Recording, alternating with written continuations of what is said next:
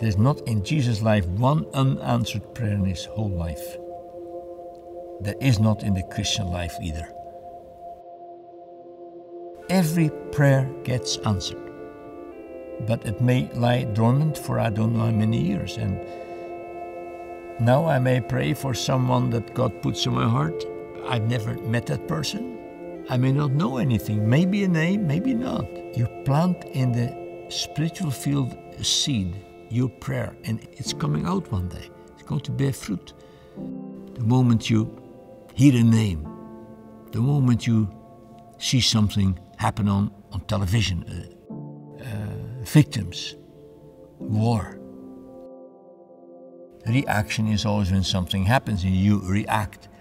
We should be ahead of that. There's no set rule, this long you pray. Pray as long as God urges you to pray. There's a burden on your heart, a thought, a dream. How is our prayer life? It eliminates all those easily occurring human problems and crises that we go through every day, because it makes you a different person. It lifts you to another level.